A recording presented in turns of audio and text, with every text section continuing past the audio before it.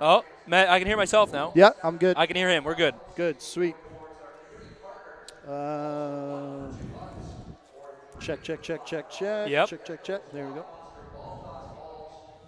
We're going now? Oh, my. Yeah. Oh, I dropped the pen somewhere. Can you grab by your foot? Am I going through program? Because I don't have anything on. Maybe I'm in the wrong switch. Oh. Internal, external. Channel 1 and 2. Check, check, check. All right, we're good. All right. Oh, yeah, here. I'll do the voiceover. Go ahead. With bars and tone? Okay. I'll wait for those to be off.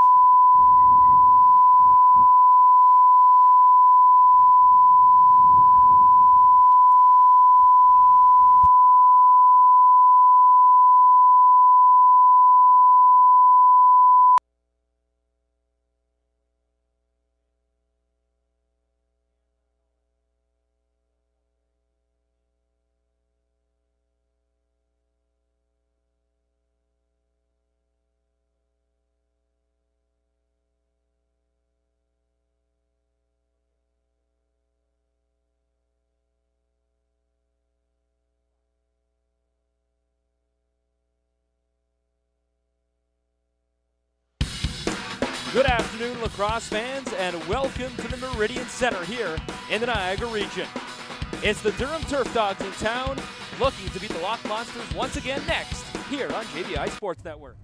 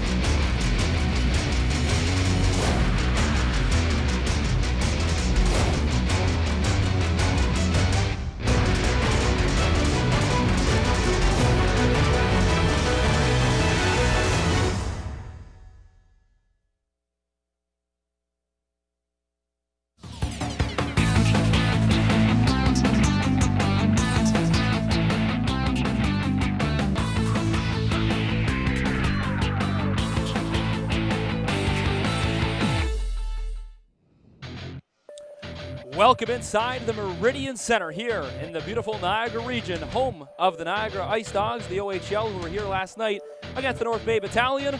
But tonight, it's the Durham Turfdogs in town here on Super Bowl Sunday to take on the Niagara Lock Monsters in their second home game of this early 2016 campaign. Spencer Tangway alongside Matthew Carrick to call today's game, and it's the second time, Matt, these two teams have met. Yeah, the first time it was real exciting out at the General Motors Center. I was out there for that game, and it was the last-second goal from the outside, a big shot from Durham. They had to come all the way back after a pretty good start from Niagara, led by Connor Danko in net, I believe, that night. He's been phenomenal tonight. We're going to get a look at, I believe, someone else here tonight. Pardon me, it is Danko. But let's check the standings here. Durham sits atop. Their only loss came last week to the Oswegan Demons. Yeah, the Lock Monsters, unfortunately at the bottom though, but last time they played in this building against the Southwest Cyclops, what an explosive start for Niagara. 8-2 at the half, and they won that one, a final score of 15-6. So Niagara, they can easily sway a game if they just get their sticks going, and if Danko, who will start tonight, has a really big game in net. Yeah, it really was. Niagara's been at the bottom of the standings pretty much ever since they won that championship. One of the guys that hasn't been there who will be back tonight, not our player to watch. We're going to get a look at our players to watch, but Andrew Potter makes his return. Our player to watch, we go with Thomas Hogarth, a fantastic rookie season last year. Good when he gets going on offense, good for about 4 goals a game. but normally a defensive guy. He's definitely one to watch here this afternoon. Well, for the Lock Monsters, it's the guy who really likes to shoot from the outside, and he'll play the top on the power play, and it's Brendan Tainhouse. With a season already with 13 points in 3 games, he's played for 5 professional teams in the National Lacrosse League, and he's a current member of the Toronto Rock, who haven't had the best start, obviously, to their season, but he can really add a lot to this Niagara team. And with his explosive offensive shot, you never know where the ball is going when he has the ball. He was one of the guys brought in to fill that spot on the right side, vacated by Andrew Potter, the left side, and kind of calm things down. And didn't do much of it last year. Definitely on pace. It'll be interesting to see how Potter fits in alongside Tainhouse, who's got going. Cole Murray gets, we believe, his first start of the season, as it's pretty much been Ryan Masters. We understand work commitments, I believe, for Masters here this afternoon, along with Thomas Hogarth. They're going to keep those 2 big guys out of the lineup. Well, Connor Danko, the native of Fenwick, Ontario, local boy, Connor Danko gets his second straight start here at the Meridian Center, and boy was he hot last time. Our first star of the game right here at the Meridian Center last time in their home opener. Super Bowl Sunday, though, a decent crowd on hand to ring in this game here on the JVI Sports Network. We'll step aside. We'll have live coverage of today's game featuring the Durham Turfdogs and the Niagara Lock Monsters in just a few minutes.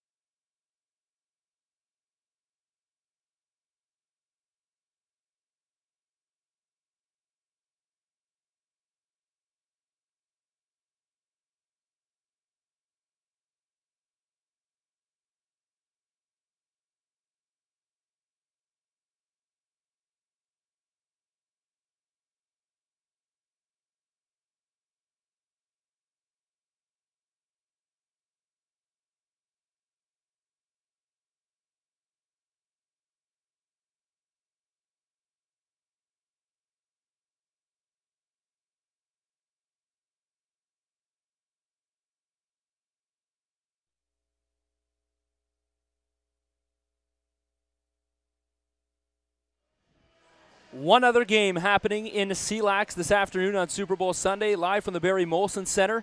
It's the Southwest Cyclops taking on the Barry Blizzard. That game's happening on CLax 2. If you'd like to get the live feed, head on over to CLax 2, Barry against Southwest. But right here at the Meridian Center, it is the Durham Turfdogs in town. And Matt, as we mentioned, the Niagara Lock Monsters sit in 5th place, but really shouldn't be there with some of the games they've played. Yeah, it's been a close season for them, and they really, when teams in the league are so tight together, it's kind of hard to pinpoint where the issue is, whether it's the goaltending allowing the 1 extra goal. I know you're biased against that theory, or the offense that needs to get the 1 extra goal. But that game in Durham, they really started to tire a little bit, I thought, down the stretch in that 4th quarter, and that's when Durham found their legs, which obviously is a bad mix, and they went on that run and scored in the last second. That place was rocking as well. So, as you said, a pretty good crowd here for Super Bowl Sunday, and they're already loud, led by Rod Mahood. So they should have a home field advantage here, but anything can happen here in CLax with the teams as close as they are. Well, 4 men will call today's game. We'll take a look at today's officials. The on-floor crew chief is Mr. John Zabo, with John Watson and Del Set is our technical official. We'll pause and we'll send it down to floor level for the playing of our national anthem.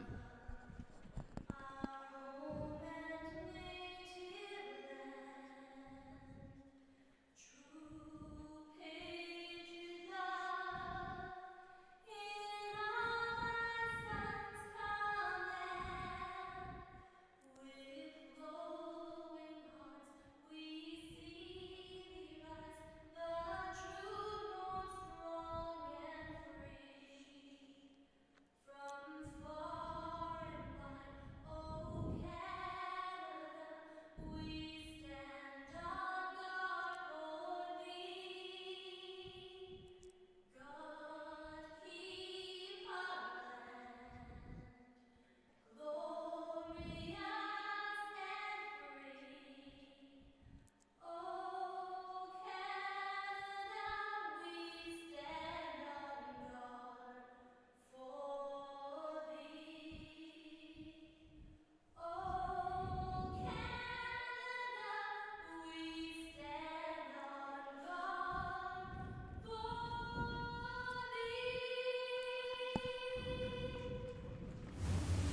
Well, the anthem is in the books. 60 minutes of lacrosse though to come. Tweet us who you think will be today's 3 stars of today's game.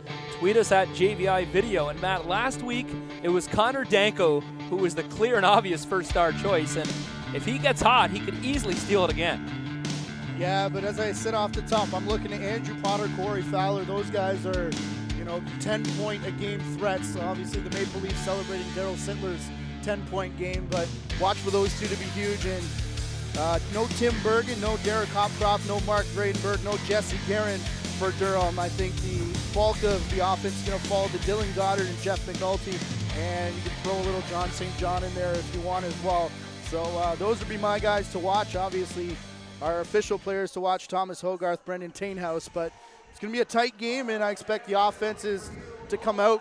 Could be the first half of this first quarter to win the game, whoever's got their legs under them early.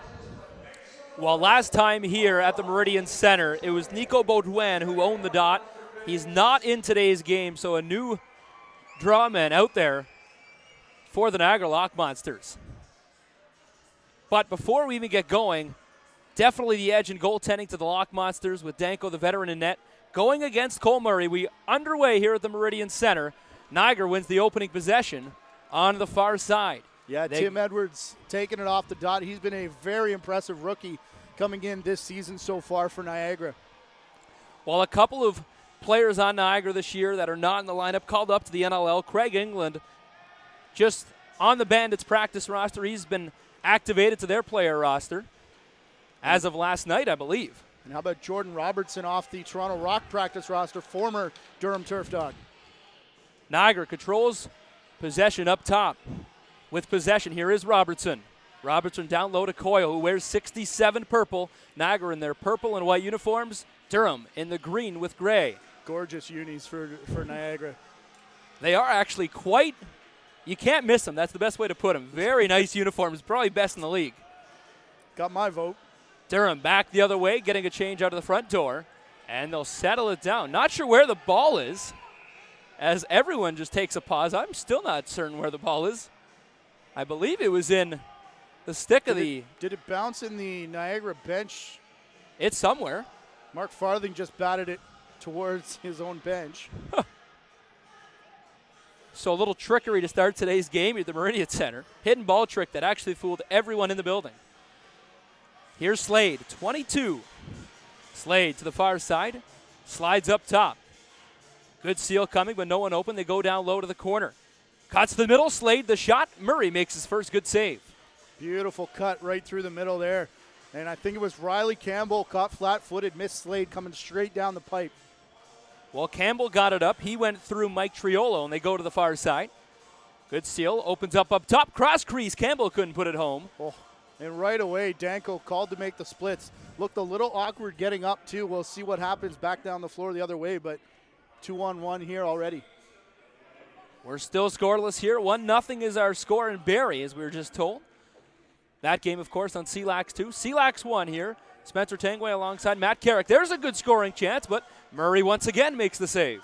Yeah, Chris Buswell, the late addition, throwing his size around there as well. And him and Brooker Muir off that opening faceoff, they were starting to mix it up on the restraining line as they don't forget what happened out in Durham and want to make sure that they get the early impression here. Up top, Buswell couldn't connect. Still trying to find that loose ball. It's behind him. Got to watch the over and back. Gets sent to the boards, and now it's in possession of the Durham Turf Dogs, number 14, Ryan McCrory. Ball's up top. Durham getting a change, getting a good offensive look here. 5 Turf Dogs now on the floor. They come to the near side. Looks on an outside shot. Danko goes down in the butterfly and makes the bounce shot save. He looks to be all right going down, making that save. Got up pretty good. He did have a nice little stretch as Niagara went back the other way, though, a couple minutes ago. Danko outlap pass to the near side. They cross half. Neufeld goes to the bench. 2-on-2 they come. Coyle the shot well high off the back glass, and it's easily picked up by Wasson. A lot of key notable players out of the lineup for Durham, but so far very back and forth style lacrosse. With possession, here's Matt Croft. Croft. John St. John slipped on the turf, gets back up, seems to be okay. Ball's up top. Here's Croft. Croft fakes the pass. Now he's being bothered. Good defense coming from Jordan Robertson. Robertson just trying to let the shot clock expire. 1 on the clock, the horn sounds. And Niagara takes over. Shot clock violation against Durham. We've played 3 minutes and 45 seconds. We're still scoreless. Ball's back up top. Robertson couldn't connect. Pressure coming from the Turf Dog over and back. Oh, I thought Nevin Sullivan was there. It's a bad, not a bad call, I guess, but a very questionable call, as could have easily sprung a break. Officials are told to play the slow whistle. Obviously, if it comes out, as we watch Goddard come in and score the opening goal. But to finish that thought, the officials are told to play the slow whistle, see if Durham can get there. But obviously it does come out. It is the correct call, but technically based on game management and what you see from the floor, the slow whistle may have been better there, is what Durham's argument was. Well, Dylan Goddard, the 53rd overall draft pick by the Buffalo Bandits in 2013, opens the scoring here at the Meridian Center. 1-0 for the visiting Durham Turf Dogs. And we're going to get a look here. That shot, I think it's just a cut through. And, yeah, around the corner, he's going to go straight to the net and puts it through the legs of Danko. And when he was playing in Clarington, he was pretty much just an outside shooter guy. And when he got drafted by Buffalo, I had a chance to talk with him, playing with guys like Stainhouse and Tavares in their camp, as he's got it again. That one off the pipe. Joe Watson thought it was in. But he said that really changed his mindset. And you see a guy like Tavares has played so long, not afraid to go to the middle, and he had some good talks with Tavares, and that's a pretty good guy to learn from. Came back to CLax, and he said it was a great learning experience. He got a lot more looks going to the net. Well, the outside blast from the Niagara Lock Monsters ties it up at 1. And there's an outside look that number 16 for Niagara couldn't pass up, and that is Corey Fowler. As we mentioned, he can easily put up 8-9 points a game. And currently, coming into today's game, he's 4th in CLax all time. Well, and he's one of those guys that they'll look to change momentum of a game too. And he can take that shot, he can pull it out, almost like the aforementioned Stainhouse, where he can just sort of sit back and let everyone kind of fall asleep and then go to the net. So loose ball battle, Dylan Goddard trying to fight off 3 Lock Monsters. In there to help him is number 25, Nevin Sullivan. Goddard couldn't control, bad pass, and now it's a turnover. Here comes Sullivan. He's got a break. Sullivan the shot. What a save by Connor Danko. Yeah, Danko really bails out. I believe it was Jordan Houtby. Tried that shovel pass, and yeah, I think you call it that one. Ill-advised, to say the least. Yeah, just kind of no-look pass that absolutely did not work. And now Niagara coming back the other way, 2-on-3 as teams are changing. Here's Brooker Muir. Muir, the draft pick of the New England Black Wolves, one of their lighter cuts in the camp as they score. Zach Reed, it looks like, as we get blown halfway down the street by the air horn, but it's got to be the loudest horn in CLax. Well, it doesn't help they were sitting right underneath of him. But yeah, Zach Reed on that blast as we'll get another look. Just a quick release. Yeah, and I don't think that Cole Murray was ready for it. When you don't play a lot, it's hard to get your first set. And look how far back in the net Murray is. He's just kind of shuffling along the line here at this point. And not only has he not got a look, he hasn't even dressed for a couple of games. For the most part of the season, he's been number 3 on the depth chart. So ball's up top. There's a shot. Danko, who is the probable and number 1 starter for the Niagara Lock Monsters. Other goaltenders, though, on Niagara, very good depth chart for them. Jay Priest is the backup this afternoon. Ball coming the other way. With possession, Thomas Hogarth, number 66.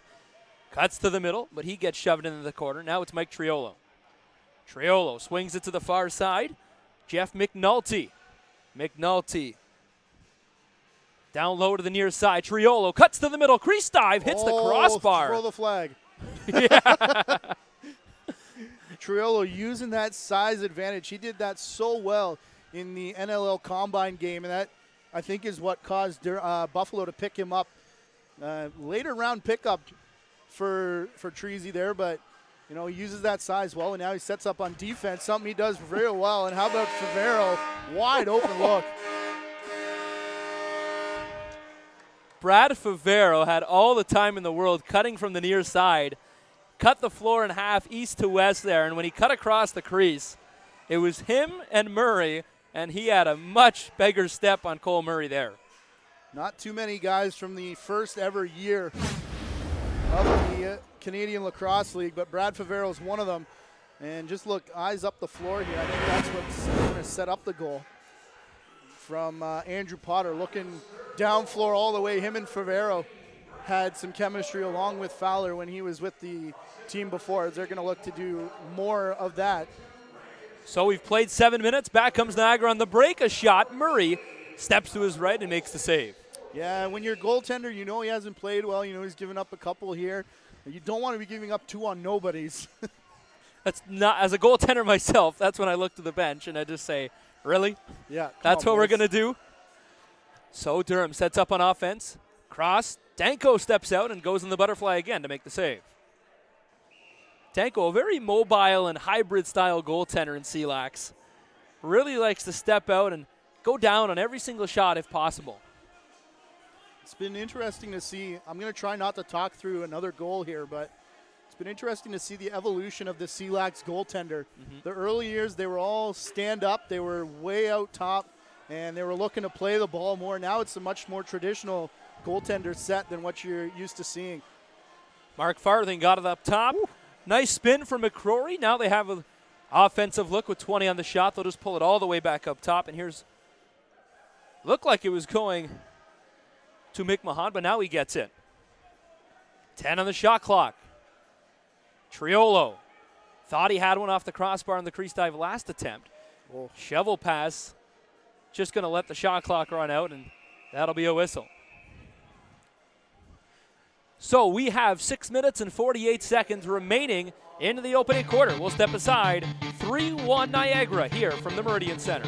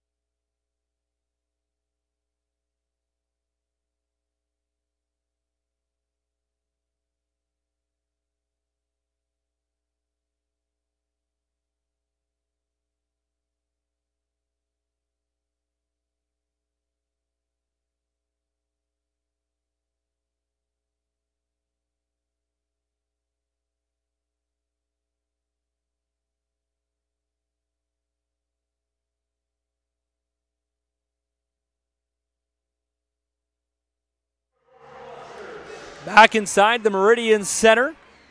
3-1 the score. Niagara leads here in the closing Sunday afternoon, Super Bowl Sunday of week number 4, the halfway point of this 2016 regular season.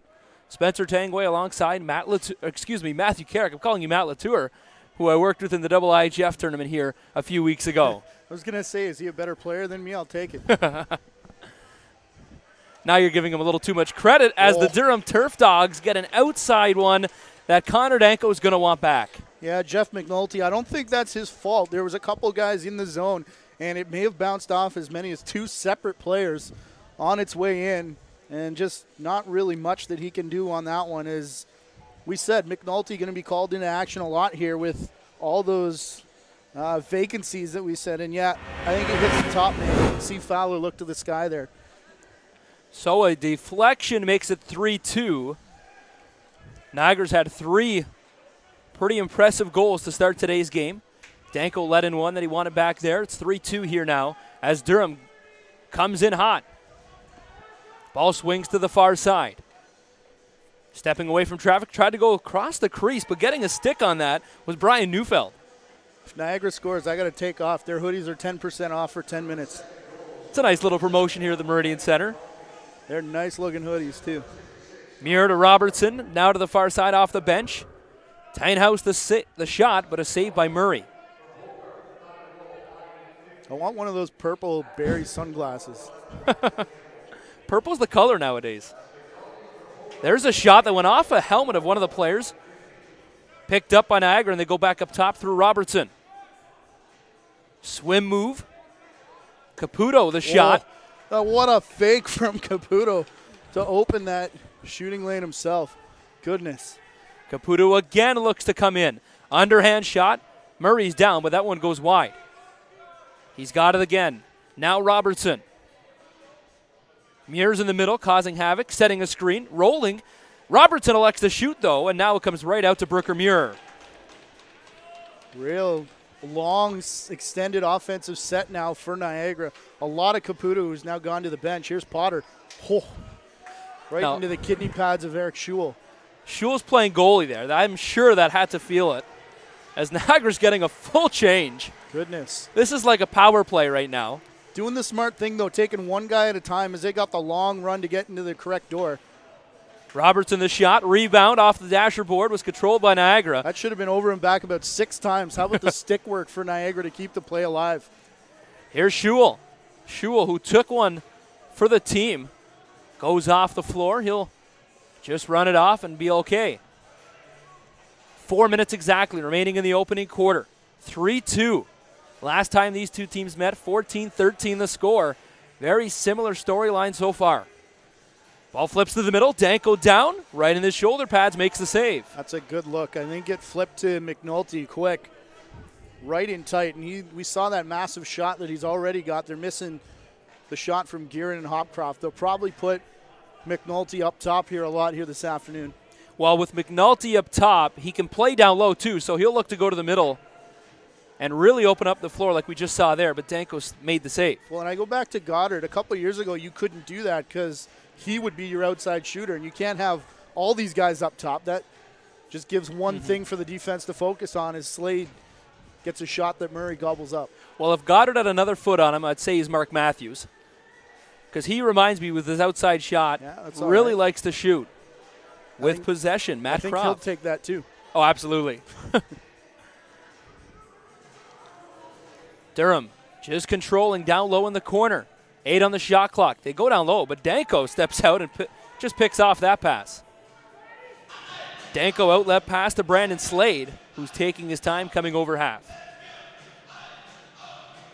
Here's Niagara's offensive look. Last time down the floor, about a 2-minute possession time. Shot off the dasher board.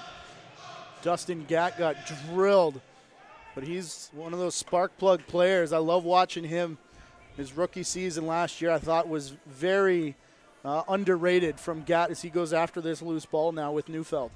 Well, you should have seen when Gatt played with his brother Dylan Gatt, his younger brother for Welland and St. Catharines. The two of them, the dynamic duo, if one of them ever got hit by someone, sparked the other one, and absolutely. I think this is in the carpet here as they're going to draw it. Come 9 feet away from the wall and draw if no one's got possession. Is the correct call, but maybe they're taking it to center. Looks like. One of the unfortunate things about CLax is the carpet, of course. Some of it doesn't fit completely on each turf and each arena. But right now, the officials are talking where they're going to go. And now, it looks like they're going to do a draw ball down back where the ball went under the turf. So if that's the call, and yeah, it is. Yeah, I think that's the correct call. It's supposed to go. That's where they're going to do it, right here. I'm trying to check. I got this fancy rule book here, but. That's a lot of reading. I know. Maybe our director, Alex Frazzo, has a little more insight on that. I doubt it.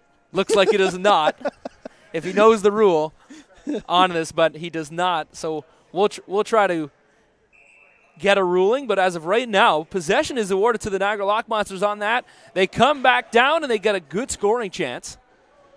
Niagara won that rare draw ball you see in the offensive zone. Brooker Muir. Muir with it, spins away, just allowing the Niagara Lockmonster to come off the bench. Muir cutting to the middle, outside, going to the inside, underhand shot, turned aside by Murray. Neufeld flips it, back to Brooker Muir. 2 minutes, 10 seconds remaining in the quarter. Muir to Neufeld, back to Muir to the shot. Murray, though, better save on his knee. Starting to heat up here as Murray's now starting to see the ball real well, and that's for goalies who don't play a lot, that takes a couple minutes. There's another fantastic save. Maybe that extended set by Niagara got him in the groove. It was actually detrimental to Niagara. Well, the shots right now, they're not on the board here, but they got to be at least 12-5, maybe if not more, a wider spread, as Niagara's had definitely the majority of the control. Durham, though, coming back. They're in this game, 3-2 the score. There's a shot and they score. The original shot went off the Niagara Lockmonsters defender, picking it up. We'll try to figure out who that is. I believe that is McNulty with his second of the game, and puts it 5-hole on Connor Danko. We'll get another look at how that one went in. The outside blast went right off the defender for the Niagara Lockmonsters. We'll take a look. Yeah, Durham does like to mix it up as they've done over the last couple of years. They'll score a bunch from outside, and then that's when they'll start putting it down in the middle and just keeping those defensive guessing. Whoa. Once again, Murray takes away a fantastic scoring chance. Oh, what a pass. They got a bury here. Just to make that pass a highlight, 200-foot pass absolutely threads the needle right on a string into the stick. They got a minute and 10 on the game clock, 10 seconds left on the shot clock. They go to the far side. Cutting to the middle is Joe Wasson. Now he's setting a high seal. Up top, off the goal post. Oh. And back up top, Triolo. Down low to the corner, under 60 seconds. Triolo gets it to McRory. There's a shot. Better right pad save by Danko. Niagara back the other way. Looked like the inside of the foot, though. Danko does not look comfortable in the crease here today. He's making the saves, but they're just by the skin of his teeth, pretty much. Well, Murray read that correctly, went down, but that's going to be over and back because it did not touch a Durham player off the back wall and over half. One-on-one the other way. Here's Triolo. Triolo, the shot, hits the goal post, and I believe some of the crossbar. And it goes over Danko. Mitch Dumont's been taking on Triolo pretty much single-handedly here, but he got matched up with Ferrero and decided to go right on. Sorry, Brad Favero. 6-on-5. Murray's on the bench. Remaining 13 seconds. They go to the crease. Danko slides and makes the save. Gets up, and they score. I thought Danko had that. He's saying that Hogarth is in the crease and may have a shot, may have an argument. We'll see if we can get a second look here, but how about Hogarth to follow the ball to the crease and be in position to grab that rebound? Well, it's now a 4-3 game for the Durham Turfdogs. Everybody's looking for the scoreboard because they know it was close. But Danko definitely, I think, has a pointer. As we get a look at the original shot, and they score on it. Is that the same goal? Because Here there's no one close. Oh, you know what? They're saying that off the original shot, when he made the save, the man ran through the crease as the ball was still there. I think is what they're saying, but we go back to the rule book again. Handy-dandy rule book on hand. Niagara has a chance, though. Durham was slowly just watching the ball as the time was ticking off, but Buswell almost had a clear open look. So the score, 4-3 in favor of the visiting Durham Turfdogs. We'll step aside, and we'll be right back here in the Meridian Center momentarily.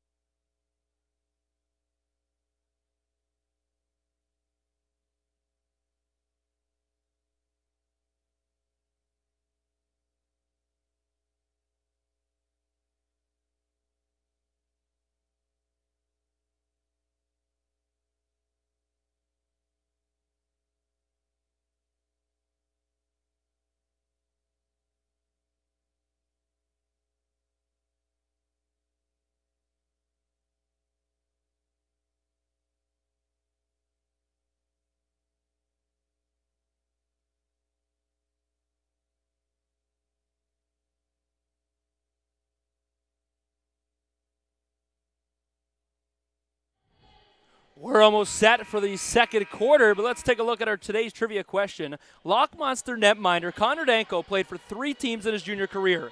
Those teams were the Welland Warlords, St. Catharines Athletics, and what other Junior A team? Tweet us your answer to JVI Video and CLax League.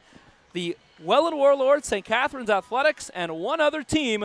Tweet us your answer at JVI Video. I got it. We're underway here in the second quarter.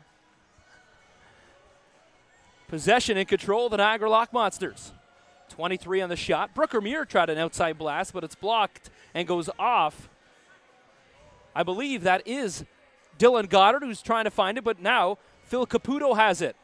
Caputo with possession spins away from 2 Turfdogs, 7 on the shot clock.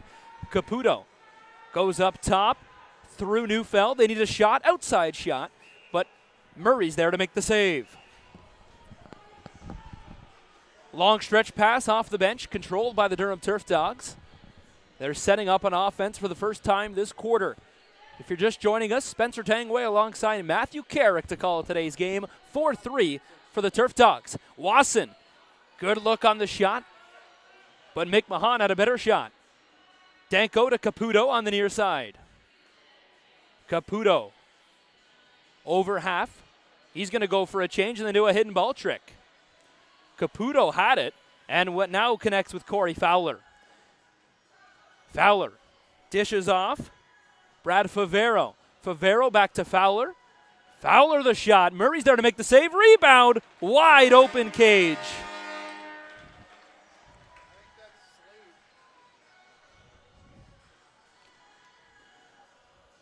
Wide open net on the rebound for the Niagara Loch Monsters. It was Favero who threw the original blast. Yeah, a lot of work from 2 of the original Niagara Loch Monster members, Brad Favero, Corey Fowler. They go back and forth with each other. And then Brandon Slade sliding in last minute to put that one home. As you said, wide open. I'm going to get my shirt. Face-off possession controlled by the Durham Turfdogs. Durham, who plays at the General Motors Center, won the first meeting this year between these 2 teams as they come in and they score. Danko got beat 5-hole by number 14, Ryan McRory. Yeah, and there's Slade again sliding over. He gets to McRory, but just not in time. As he goes, those 2 collided right hard, and I think maybe that distracted Danko a little bit, as this is just a straight shot. Well, Danko went down. He was in correct position, but he just didn't get there in time as it beat him right between the wickets of the 5-hole. Well, there's a little stumble. It looked like almost a mini pick that was thrown there, and it sort of looked like that was going to be the shot. I think that's what Danko was set for. And then as Slade came over the top, the slide just a little late from McRory. Well, now Danko threw it up the floor. Here they come back 3-on-3. There's a shot by Buswell. Better left pad save coming from Cole Murray. Murray starts today's game in favor of Ryan Masters, who was unable to attend today's game here on CLax 1. Battle continues. Murray's throwing his stick out there. 3 Durham Turfdogs and now 3 Loch Monsters as Brian Neufeld joins the battle. Still can't find him, as this is just like what happened in the first quarter. You think they'll blow it dead soon. But Niagara lost that, but it looked like Durham went through the crease there. Yeah, right away. Mike Atwood was screaming back in. But there was a bit of a shovel pass there from Rennie, and I think he got it away just before stepping in. Well, here's Dylan Goddard. Goddard, he's got one tonight. There's an outside shot. Danko, side shuffle to his right, and there's a nasty hit. See if it draws a penalty, and it's not going to. That's pretty much the definition of a complete no-no hit. As Murray has it. Excuse me, McNulty. McNulty up top, shot, right shoulder save from Connor Danko. Tainhouse, long stretch pass, beautiful connection. Must be that side of the floor. Zach Bowen was out here with Andrew Tober, who unable to go here this afternoon, but those 2 were practicing that pass and nailing it every single time. And we've seen a couple beauties already from the Loch Monsters. Well, I'll never forget when we were calling the President's Cup at the Jack Gaycliff Arena. Oh, goodness. And I forget which goaltender it was, but I believe it was the Capital Region Axeman starter. Yeah, it was. Who could throw bombs like crazy from his knees, and it was with a wooden stick, not just a little stick they have to use in CLax, and of course pro, but he might be the best passer as a goaltender I've ever seen. As of course the St. Catharines Saints, who a lot of these players on both teams played for during summer ball. There's a shot, but a better stick coming from the Durham Turfdogs defender to get a little interference on that. Niagara controls, 5 on the shot clock, outside, well wide of the cage, and it's going to go right into the box. So a shot clock violation as the Durham Turfdogs bench hollering across the field at Dale Sett, today's technical official. Number of players in this game from the Capital Region Axemen: Nevin Sullivan, Tim Bergen. Bergen not in the lineup for Durham, but he does play for the Axemen. I think the guy you're looking for is Brett Paris. Yep. A goaltender that just literally, it's almost as if he's throwing no-look passes right on a string. Down the street at the Rex Steimers Arena back in August. The Lock Monsters control on offense. The score, 5-4 for the visiting Durham Turfdogs. Niagara getting a change. It's up top. Here's Zach Reed. Zach, his brother, is the Oakville Junior C coach, and he also coached in the Welland Warlords and Generals organization. And a good player himself. Zach Reed, of course, here on the Niagara Lock Monsters. Here's John St. John. Goes to the far side. They swing it down low. John St. John getting a chain. Goddard up top, connects. Looks to the middle. He has Nevin Sullivan, but he goes by himself. Flip pass. Great stick by Dustin Gatt. Gatt leading the rush. 3-on-3. They come back the other way. Settles it down, and he'll go for a change. Fresh legs for Niagara coming on. 9:15 remaining here in the opening half. As what has been only 9 goals so far in today's broadcast. Cross floor pass comes back to the near side. Tainhouse looks to the middle. Couldn't get it through. He finds the rebound, though. They'll get a fresh 30. Cross crease. Picked up now by number 67, Joel Coyle.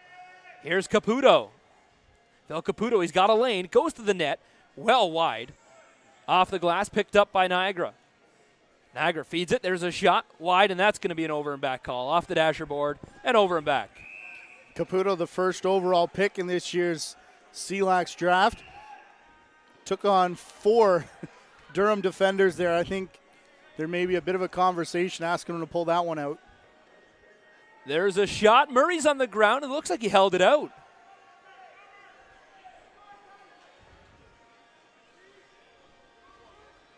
McNulty, cross crease shot. Got that pass through from Thomas Hogarth. Hogarth, one of the players to watch today. Keep your eye on 66 Green. He's back on defense now up top. Here's Jordan Robertson. Bounce pass up top. Mitch Dumont has control. He just flips it, and he goes down low into the middle. Corey Fowler likes to shoot from that area of the floor. Cross floor. Bounce pass, and now in control of Tim Edwards. Edwards, flip pass. What a effort from Niagara, but a better stick save from the netminder. Mitch Dumont doesn't get many offensive opportunities. Had one there after a great fake by Tim Edwards, who's having a fantastic start to this CLax season. Well, I love seeing some of the players that aren't usually up on offense having to play offense as they play a lot of defense and transition in summer ball. You see some of the looks they get and some of the stick skills. As that one, went off. It went off the bucket of Tim Edwards. And they're going to discuss, and John Zabel gets the call correct. So the officials will discuss. We'll step aside, and we'll go to Barrie for some live footage between Southwest and the Blizzard.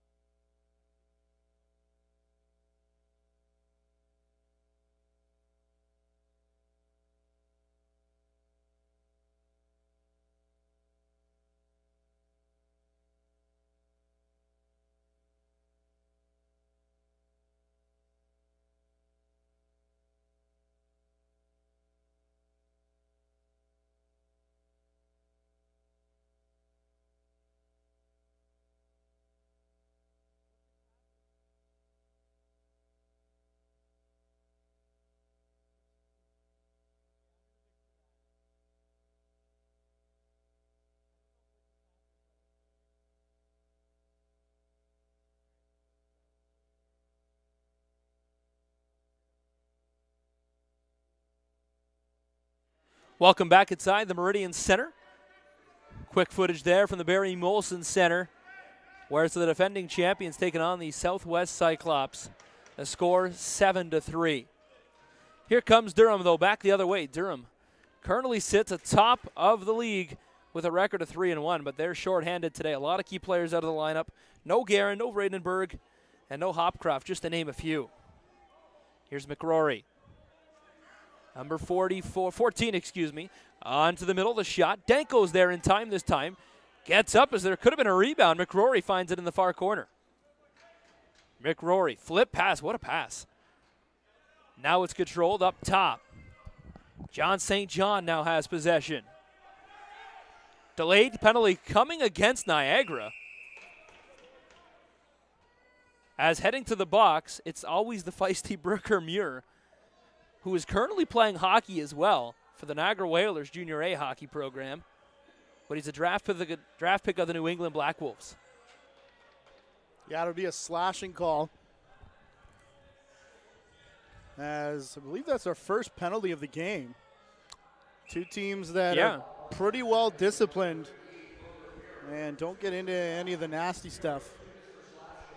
Well, I've seen a lot of Southwest games, and it seems every time I've gone to the CLax, the scorekeeper has had to bring a couple extra pens with him. As they get it inside and they score, no chance for Connor Danko on that one. Well, that's why Thomas Hogarth is our player to watch, known more for his defense, but he's got that good footwork as he gets around the crease and uses his size and his height to just kind of reach around Danko there. Danko not as tall as some of the other goaltenders you would see. But how about that pass to start it off in the nifty move that momentum's going to the right, just to kick back with the stick into the open side. That's a good goal from Hogarth there. Well, on Friday in Oswego, Corey Thompson, a very similar goal, but he had a crease dive goal and went back short side in midair.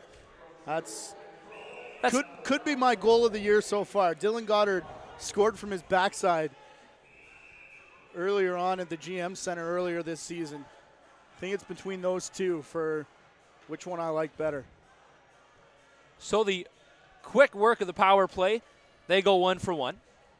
And the Lock Monsters unable to successfully kill off that penalty to Brooker Muir. Long outside shot off the dasher board, picked up by Neufeld. Down low, now it's to Tainhouse. Tainhouse gets a shot, but Murray, who has really settled down, really taking control for the Durham Turfdogs here. He really has settled in nicely, and it came on the back half of that first period. One thing that they're doing real well is canceling the transition game, some of those breakout passes, but it's really not doing much, especially here in the short run quarter. Here's Dylan Goddard. Goddard down low to John St. John. Goddard through the middle, gets shoved behind the net. Back down to him. Dylan Goddard. Goddard couldn't get a shot off. Muir's there. Niagara picks it up. 2-on-1 they come. Muir has Tainhouse. 3 off the bench now. There's a shot. Oh, just off the bar. And as I say, they've negated the transition well. There's a 3-on-1. Fowler gives it to Neufeld. Fresh legs for the Niagara Lock Monsters. Shot turned aside. Loose ball stays in the crease in possession of Cole Murray. 4.5 remaining here in the second quarter in our opening half. A band performance still to come at halftime. John St. John goes east-west and gets off the floor. Now they come to Jeff McNulty. McNulty, lots of time, looks to just get it back up top. 10 on the shot clock. McNulty across the floor. Long blast. Danko's well out of his net to make the save. Loose ball picked up. Durham doing a fine job on this offensive set now. Similar to Niagara's in the opening quarter. Full 30. Down low. McNulty couldn't get it. Looks like he reached in the crease. Yeah, you can reach in as long as your feet stay out. So that's okay. I was more concerned with the battle he had with Edwards, as this one goes way high into the seats. So a souvenir for our fan. Lone fan on that side of the building. Well, all the fans have been told to sit on this side. Get a good look at those benches and the advertisements over on that far side. So it's not a big race for that one, as they won't be able to do the wave here at the Meridian Center today. Tainhouse to the middle. Almost had Caputo, but now it's in possession of Cole Murray. Loose ball battle. Durham's there, and now Patrick McRory gets sent to the floor, and that's going to draw a penalty. Yes, the first one they got away with. Riley Campbell come in just to have a word, but I think running off and off the floor is Patrick McRory. But the first one they got away with just a possession call. And you know that veteran official John Watson isn't going to let it happen twice. Here's the hit. I think that's the question from, I believe it's Robertson. Yeah, square right, right in the shoulder bar, right in the back, right on top of the numbers. And Robertson goes off. Yeah, you missed the replay, sorry, but as he looks up for it. But, yeah, that's, like I said, the second time it's happened, and you know they're not going to let too many of them go, because as guys test the line, it's going to get more and more fierce. Well, it's hard to defend a player when he hits a guy like that on the back. So this is the Durham Turfdogs' second look in the power play. 100% this afternoon. Here's McNulty. Cross the floor up top.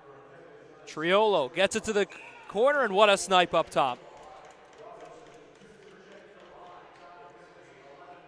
I believe it's Matt Croak who's going to end up with the goal here. Another Peterborough boy. They seem to be all over this Durham roster, but I want you to watch on the replay. Our player to watch, Thomas Hogarth. He just goal line stand as we're on Super Bowl Sunday. Keeps that lead out of the way. So with that goal, make that 4 unanswered for the Durham Turfdogs, and now it's 7-4 in favor of the visitors. Durham come into this game sitting atop the division, 4 games played, 3-1. So very good start for the Durham Turfdogs.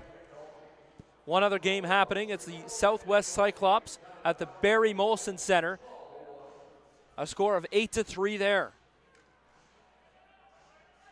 Sounds like Barry rebounding nicely from what was a pretty one-sided affair last week, that game you called in Southwest. Mm-hmm. While Southwest has been involved with many games that have, what a save! As that might be the save of the year. Oh my goodness, from Cole Murray no less. His first start, his first time in the Meridian Center on the floor, and he just robbed the Niagara Lock Monsters of their 5th goal of the game. We'll definitely try to get you another look at that one. As Cole McMurray will be looking at the big board to see him smile on that one. Here comes Durham, but Brooker Muir's there to take that away from the Peterborough native. Muir looks to go to the bench. Neufeld just pulls it back. Here's Caputo, the shot. They can't beat him from inside, Matt, so they'll just try to throw everything at him. As now Tainhouse. Tainhouse gets it poked away. Loose ball picked up by Durham, and they run behind their net. Big hit. Loose ball. Murray's on the ground to take that away.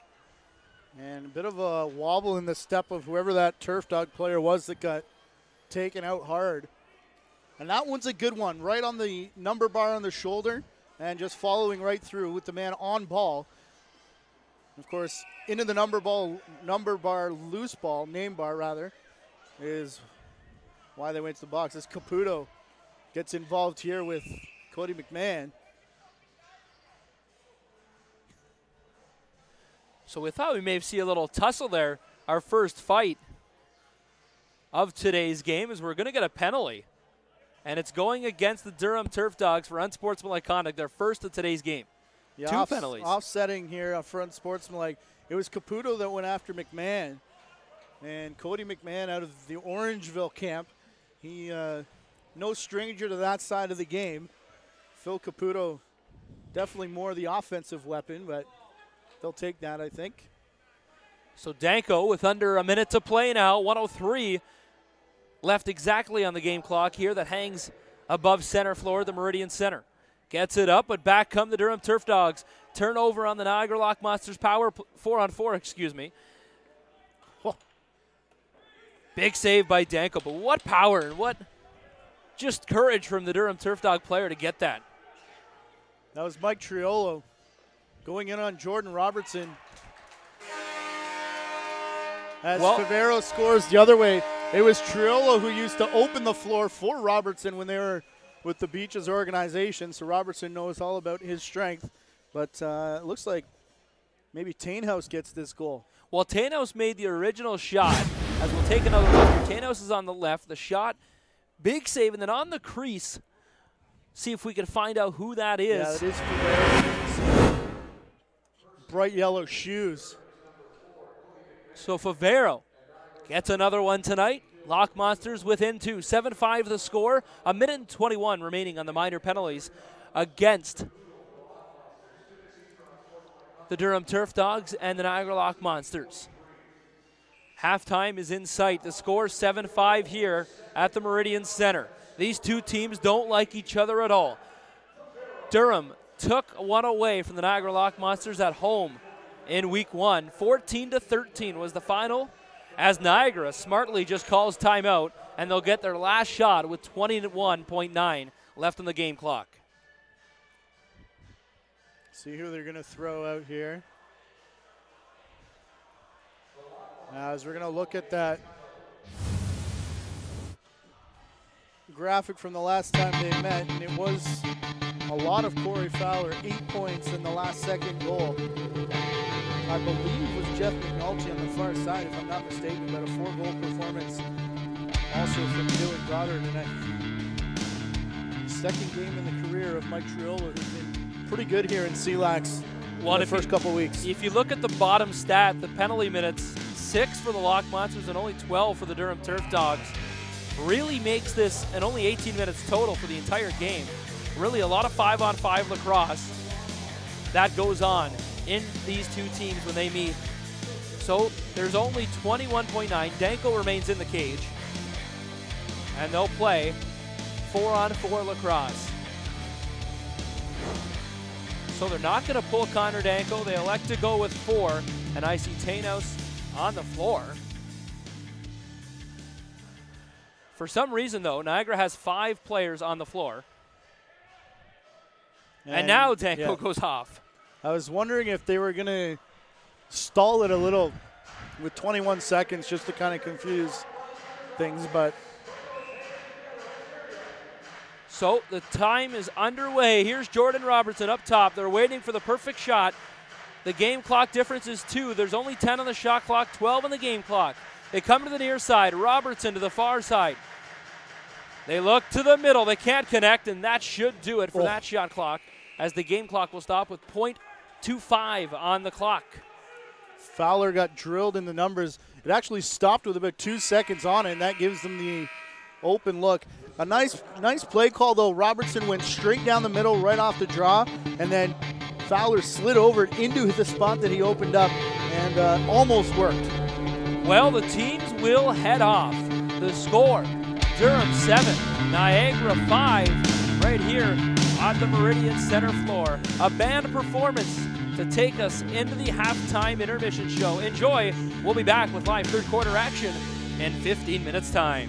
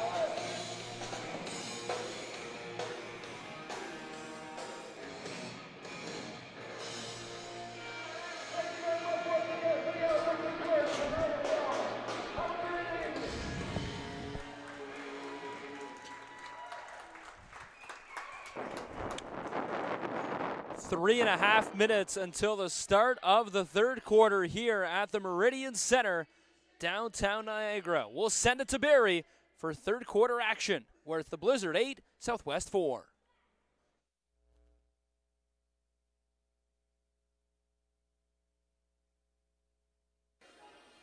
We'll get some repairs, and we'll see if we get any sort of update on him. A shot score! Fired home by Michael Gillen as it squeaks through the wickets of Don Alton. And the Barrie Blizzard have 9. It's once more a 5-goal game.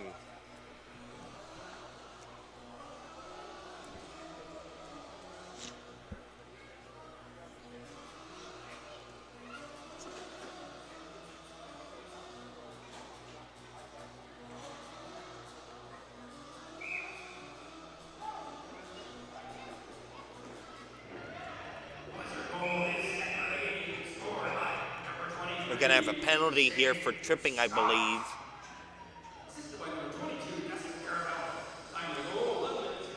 Shane Scott gets his second goal of the game. That one a little more lucky than was the previous one. And the Cyclops are going to go to the power play. Is heading off is Johnny Ray. I believe it's a tripping call. And it'll be a hold to Ray and the Blizzard to their 4th power play. A shot, and a nice save made there by Dineley. And he hasn't been overly busy, but when he has been, he's been extremely sharp, and he's played like the MVP that he was just one season ago. A shot, Dineley makes that save, and the ball goes high in the air and out at center. Now a chance and over the line. A shot is fired just wide. And letting go of that was Cody Ward. And he fired it wide, and Dineley does a good job to just send the ball the length of the floor and kill off a bit of time. 1:10 to go in the penalty. The first half is nearly off the board. Excuse me. Oh boy, here are the Blizzard, or rather the Cyclops. A shot from the blue line by Don Keene is fired just wide. Cyclops with it again, 45 to go in the penalty as Dineley makes another save, and he is going to fire this ball up the floor, and the Blizzard are changing. Rob Koger for Barrie. Still with it, Koger down low. He's smacked hard into the end boards. And he's a little shaken up after that, but he looks none the worse for wear. Back the other way come the Cyclops. Shot by the Cyclops. They score on the rebound. It is fired home. Dineley made the initial save, but picking up the rebound and putting it in behind him is I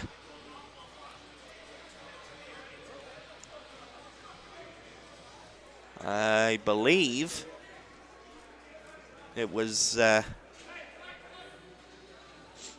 maybe Crayons, but we'll get a look or an announcement on that.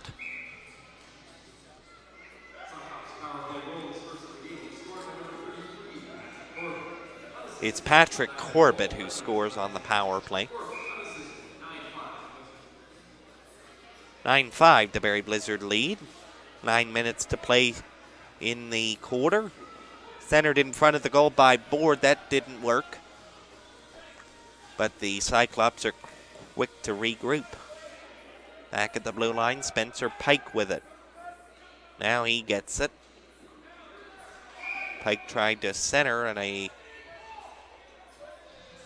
whistle here, and it is going to be Cyclops ball still. Here's Pike. The first half is in the books. The second half about to start. Tweet us who you think will be your today's 3 stars of the game at JVI Video. A lot of stars and a lot of options to choose from. Tweet us who you think will be today's 3 stars at JVI Video. Corey Fowler leads the way with 4 points, a goal, and 3 assists.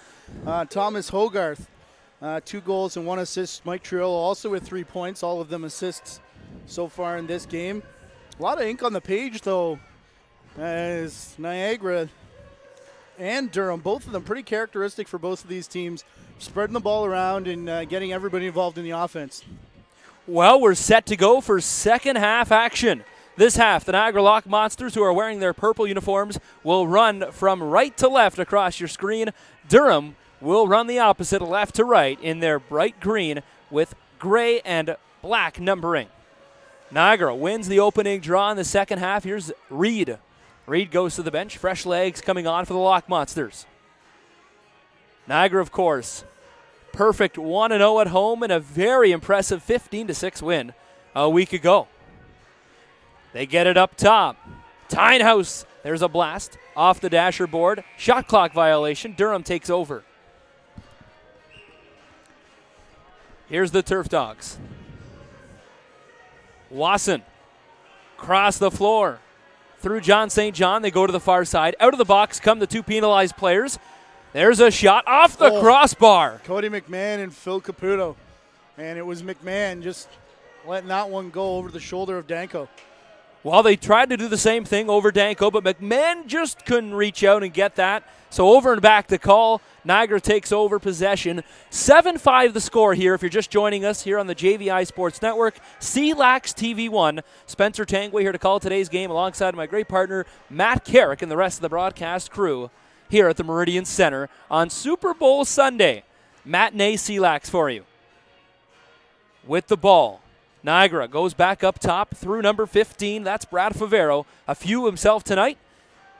Almost a helper there as they got an outside shot. Murray, who makes his first start of the season very well and very confident in the cage so far for Durham.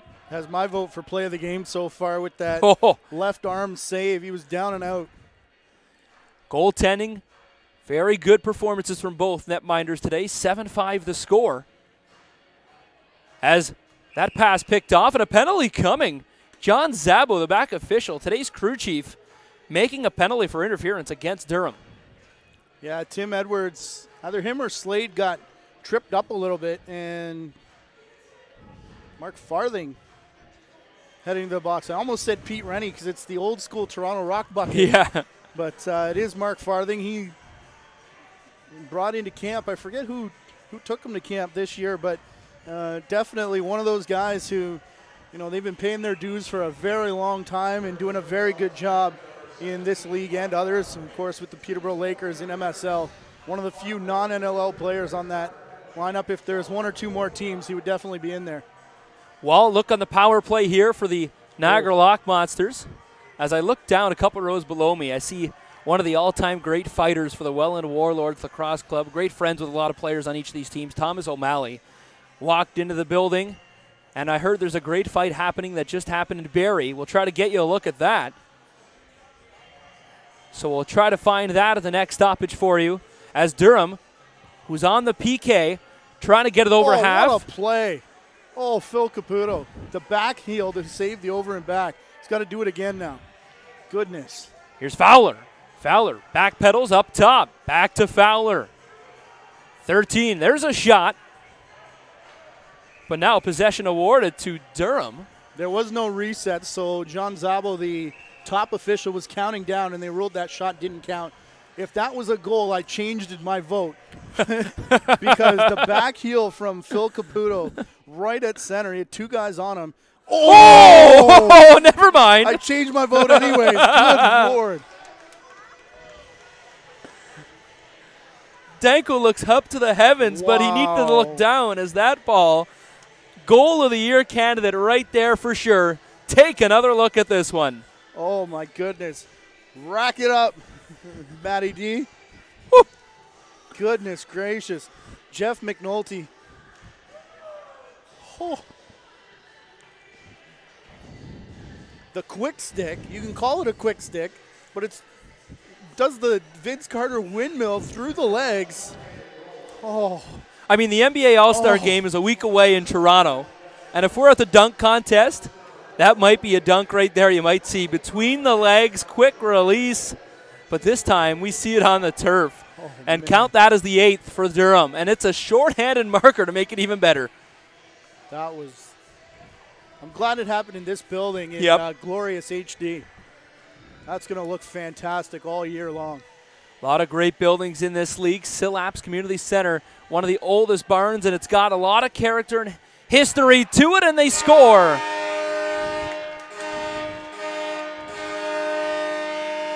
Andrew Potter, welcome back. His first goal in his return to the Lock Monsters lineup. Gets the feed from Jordan Robertson. A great one as Potter just gets to the middle of the floor. It's been interesting how they've been using him. He's been pretty much defensive based and keeping him to the outside, but this time, you can see the man breaks off coverage, and that opens up Potter. And just a late slide coming over from Patrick McRory. So a face-off violation. Dustin Gatt, who's taken a rare draw for Niagara, gets a win. Well, awarded it because Durham only had 4 guys on the floor. So Mahood makes the public address goal announce, and he says, welcome back, Andrew Potter. Welcome back from retirement. Yeah. Always good for another players to come back, and they score again. Well, this is what we said off the top. Out in that Durham game, the crowd started to get fired up. The bench started to get fired up. And now the ball's starting to roll a little bit here for Niagara as they put a couple here, and they're down by 1 now. There's been a conversation over on the restraining line. Well, this is just going to be another pretty one. Just a few quick back-to-back goals, and this is where we seen it in the first half, though, where Murray, he was puzzled, and he started getting peppered with shots to open the first half. But he bounced back real quickly, and we'll see if Niagara can keep up the pressure. It's a 1-goal game here at the Meridian Center. Talk about a yard sale on the floor as he loses his stick. Tainhouse back the other way. Tried to get another one. Quick blast. Better left pad save, from the netminder. Change-up shot for Tainhouse there after, the stick check and a half. Tainhouse goes down low. They come across the floor to Fowler. That's not Fowler. That's number 66, Tim Edwards. Edwards spins away to the crease. Almost had a cross-crease. Beautiful play with Andrew Potter. Shot clock sounds. Violation against Niagara. Okay, so on Twitter, we need your vote here. The Jeff McNulty goal or the Cole Murray save for play of the game? Because 2 spectacular ones so far. Can they share? I don't know. I don't think we've ever seen that before. We cut the trophy in half? How does that work? It's a big trophy, too. Yeah. And it all depends on technical work if our director and crew can do that. But we'll see. Split screen the replay. Yeah. At the same time for our viewers here at the Meridian Center and you at home here on CLax 1. 15 on the shot clock. They almost had another beauty, but Cole Murray gets saved by his crossbar. Yeah, Fowler did a great job one-on-one to get open, and Riley Campbell just can't come away with it. As Favero, a great job on defense this time.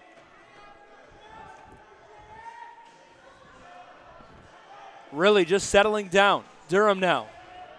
7 on the shot clock. Crease dive, and he scores.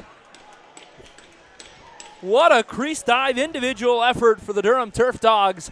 9-7 as they reach right around Connor Danko. What's quickly becoming the trademark goal for Thomas Hogarth. Taking it out of the corner, tiptoeing that line. And it'll be interesting to see how close he tiptoed the line here as he was on that far side of the crease. John Zabo in great position. He wants to see the replay. Here's a great look. Oh, my goodness, that's good. The fans think it's a crease call. He's still up there. He made touchdown. It's when it crosses the plane, though, not when it reaches the back of the net, remember, as we see the flutter when he's already down. But I think that's a good one from Hogarth. Again, what's quickly becoming his trademark goal.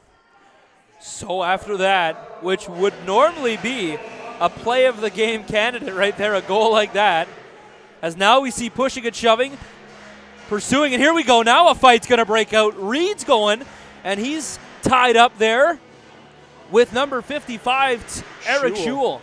And we're still not done in front of the benches. This is a pretty good scrap, but Schewel still got the bucket on.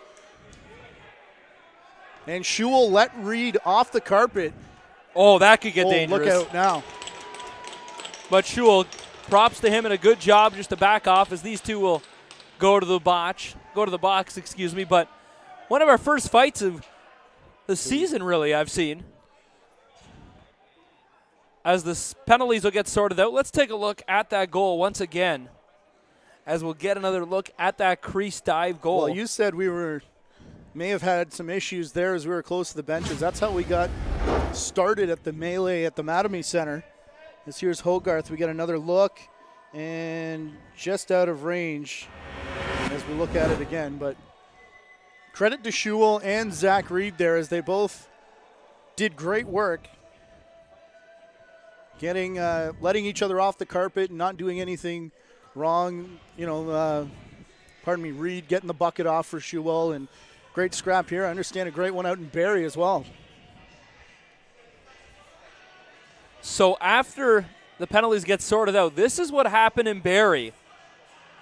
Two players get caught up at the top of your screen, and here they go. They're going to go toe-to-toe. As you'll see right here, they're going to go toe-to-toe. A good battle here as they get sent to the floor. Looks like Tyler Roach, if I'm not mistaken, and I'm not sure who the other one is. But that's an update on the score, 9-5 from the Barrie Molson Center. We've seen some good scraps over the years from Matt Spanger, but I don't think that's who that was. We'll have to look it up here. Hold on. Be sure to tweet us your 3-star selections of today's game at JVI Video, as we'll get to those later on in today's contest. Good crowd on hand here at the Meridian Center. Super Bowl Sunday, Broncos still to come against the Panthers from San Fran. And Matt, if you're taking a pick, I hate to predict scores because I don't want to curse anybody, but I'm going to pick the Panthers to win this year. And I'll say the coin toss is ahead. Coin toss is ahead, eh? Yep. Some people say tails never fail, but I think Beyonce will stay awake. And I like the I like the Panthers pick, unfortunately. And I also think we get a retirement announcement at the end of the game. Very possible. Officials very cautious in around the benches, as they should be, and both guys just get up and run off. And Josh Wasson picks up a game misconduct. He wasn't involved in the fight, but he gets sent off here, and then we go back to our scrap up in Barrie. So Wasson is done hitting the showers early, going to his Super Bowl party prematurely, as he has some words with the officials as he's leaving the floor. It was Tyler Roach against Blair Goss, is that fight up in Barrie. As we still try and sort this one out. That's John Zabo doing all the talking and the signal. John Watson coming towards your screen, and of course Dale Sett, the technical officials. So Durham having to do without Josh Wasson on this one. So Wasson's done for the day. We still have 9:07 left in the third quarter here at the Meridian Center. And the Niagara Lockmonsters, good job to battle back. The score, though, 9-7, as Connor Danko has been really holding him in this game so far. But today's trivia question involved the starting netminder for the Lockmonsters, Connor Danko, excuse me. Lockmonster netminder Connor Danko played for 3 teams in his junior career. Those teams were St. Catharines, Welland, and of course, the Liftlock City Peterborough Lakers. I got it. Which my partner Matt Carrick got pretty soon after I read the question. So props to Matt Carrick and the rest of you at home who got that one as well. I wasn't aware of the Welland one, though. That's a good one. Ooh. I like that one. Tricky. You should have done 2 out of 3. Get a nice little Jeopardy answer as we go 2-on-1 for Niagara, and they score.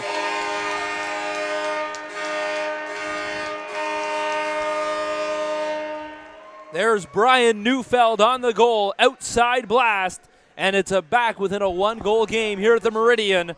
We'll take another look right here at the replay. Neufeld makes it 9-8 on this outside blast. Take another look at this replay.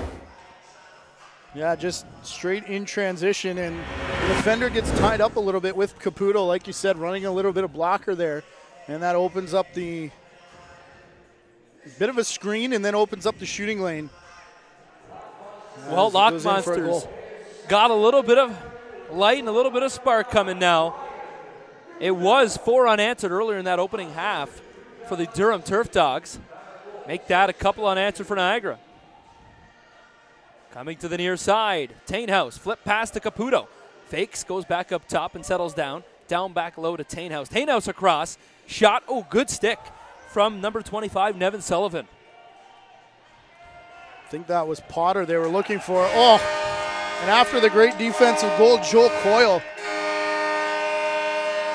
just stepping in, just trying to beat the shot clock, and this is the difference between goaltenders at this level and the NLL level. When you start getting them rattled, how quickly do they rebound? Cole Murray has the run going against him right now, and this one, remember back earlier we showed you he was back a little bit in the net. He's starting to creep back towards the line again as he was up once he started getting that confident run going.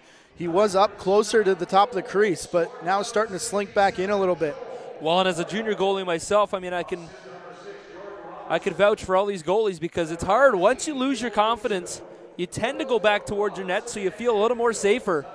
But that, as a goaltender, that's the worst thing you could do. Got to get out and cut down those angles. And what it's forcing him here, watch him go back and forth because he's basically taking a huge step. We see it there to his left, and that opens up the 5-hole way wide. Coming in Niagara again. Oh, off the post. Rebound. What a save again. We're used to seeing that from backup goaltender Jay Priest on the Niagara bench. Durham just trying to keep this game in favor of the Turfdogs. 9-9 the score. They were in control for the majority, but we're tied. Here's Durham now. McMahon's up top, wide open. Now he's cutting to the middle. Crease, though. No call, though. Croak definitely towed the line. Danko made the saves anyways. Goddard gets it. Dylan Goddard went low, well wide. Referee said that hit the netminder for a reset. I don't know if I agree. Well, John Watson, he's had a couple tough bounces now as both of these are on the wrong side. Oh, McMahon gets filled in from Mitch Dumont. And Mitch Dumont absolutely just took his turf there and sent McMahon to the ground. McMahon talking with Favero as he was the first guy he saw when he got up. And I think he wants number 10. What a pass from the netminder of Cole Murray. Connects. And on the goal, that is number 23, Pete Rennie. I believe, I was going to say every runner has a point, but none for Cody McMahon, John St. John, Joe Watson, or Eric Schewel just yet. So there's the bomb. Wow. Oh. That's what I said earlier. You get a pass like that, you got to bury. You have no choice. That is beautiful from the goaltender. And Cole Murray, he's got 2 nominations in our top 3 now for player of the game. Yeah, I was going to say, how is that not a moving pick from Jordan Houtby? As Nevin Sullivan went flying. And we'll take the officials' timeout. So with 6:12 to go, 10-9 the score. We'll pause. Third quarter action in the fourth coming your way.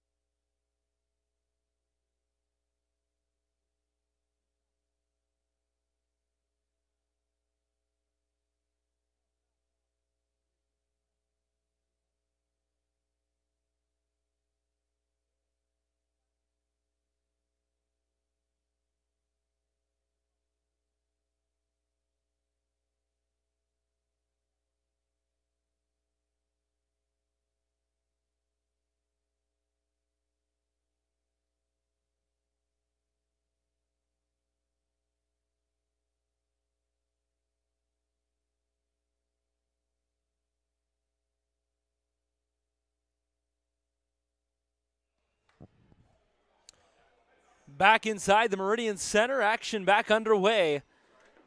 As they score once again, an outside blast, quick off that TV timeout. Durham takes an 11-9 lead.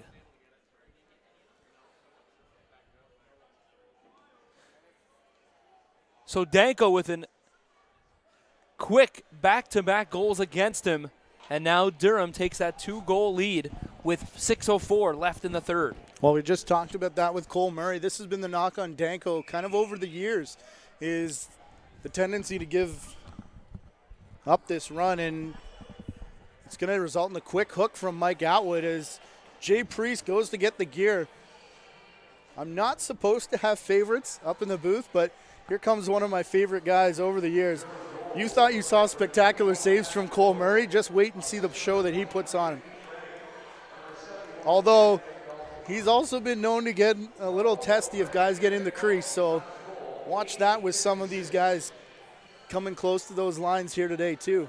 Jay Priest, pretty good goaltender. Brampton Inferno, Southwest Cyclops was on the retired list to start the year. Rights were traded to Niagara, and now we see him in net. So with that goaltending change, this is maybe a spark that Niagara just wants to maybe settle Danko down for a little bit. Well, and you can see Mike Atwood, he took Jay Priest's spot opening the door, and he's got Danko right beside him. So just a little conversation, and I don't know if we'll see him back in there. We'll see what Priest does coming in cold as Cole Murray way out of the net. And, of course, Houtby goes after him, and Mike Triolo doesn't like that. Not sure why he took that so aggressively, as that was just a clean check on the netminder. Is he still wants Houtby. Yep. Houtby wants none of the big man. 6'8", 6'7". Now he slides off and goes for Joe Wasson. So here's Tainhouse. Looks to the crease. Tainhouse cutting in the middle. He gets it back, just couldn't squeeze it. And now it's Tim Edwards. I'm surprised there was no real response from Niagara there after Triolo. Coyle. What a shot, but a better save from Cole Murray. Durham back the other way. This could be Jay Priest's first test. As here comes Goddard. Better save from Jay Priest off the left shoulder. Stretch pass. Connects. Caputo. Great defensive job done there. As the winner, as during the TV timeout, they had a flex cam here at the Meridian Center. The winner, the former Welland Warlord, Tom O'Malley, sitting beside Andy Tober, who's not in the lineup tonight. It's a good choice. Priest steps up and makes the helmet save off his face mask. As he's looking at the bench, wondering if he was coming out of the net there, maybe to pull the netminder. Yeah, probably probably as we suspected, just the quick switch. But Danko's on the back step. He doesn't look like he's coming in anytime soon, but 4 minutes away from the quarter break. But what confuses me is Danko's still with the helmet on. Yeah. And all his equipment intact, so he's now looking at, I've never seen a change on the fly, but with Priest looking again, I'm beginning to wonder as Niagara comes back the other way. They score! Neufeld, the exact same blast. What a shot. Oh, no, they want him to stay. Why not? Priest is +1. Well, this confuses me, though, again, because Atwood said change. Danko said, no, keep him in there, as Niagara just scored. So that's Danko's decision to keep Priest in the net. And now Danko has removed his helmet. Yeah, so it's definite here. It looked like Mike Atwood, from where I saw it, wasn't calling him to come. It looked like he was telling him to stay. But, yeah, you're right. It is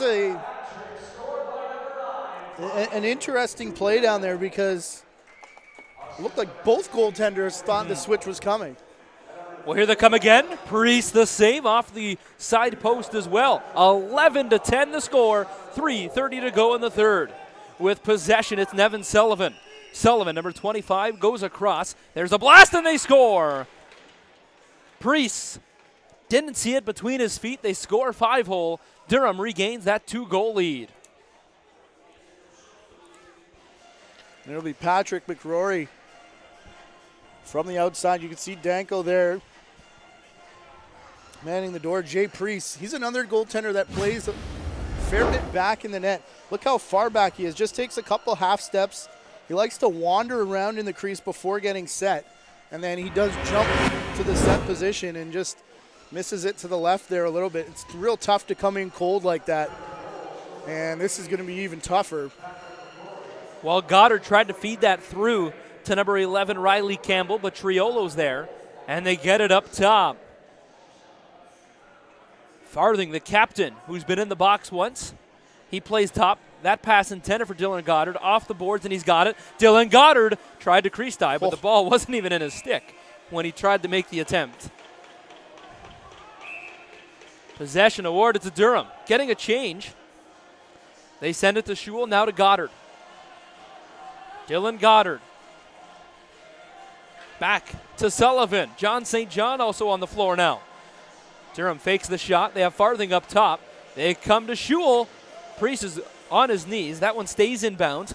Possession now. Here's Matt. Oh, they get it.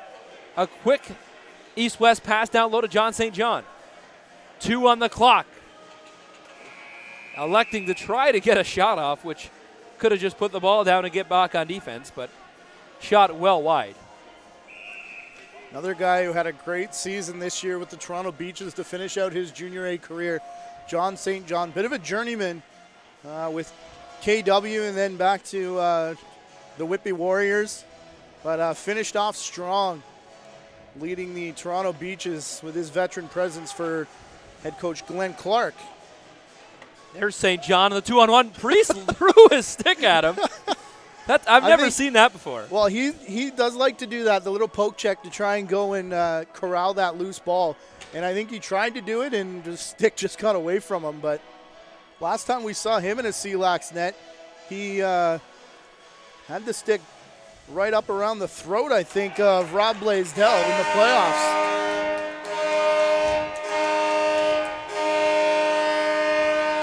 Pre-game dust-up in their playoff match, but Corey Fowler back to work. 5th point of the game now as he scores again to get Niagara one back here. Well, as Fowler jumps off, I take a look at the bench and I see number 22, Brandon Slade, was getting a little medical attention as he still has his head down on the bench. So we'll keep an update on him. Not sure what happened, but he seeks medical attention on the bench. Face-off violation, though. Durham gets possession. Ever since Priest has been in net, it's a 1-goal game. 12-11 the score. Priest led in 1. Danko so far 11. And we're still unsure if Danko will come in the 4th. Here is Durham, looking like they're going to come down low with possession. They come to the near side for Nevin Sullivan. Sullivan back up top. Now they have it. Muir, the lone lock monster, defending, and that's a low, well outside shot with no probability of going in with Priest there. But again, he was a little bit back. You're expecting that with about 5 on the shot clock to come right up high and match that one, take the angle away, but he was way back on the line.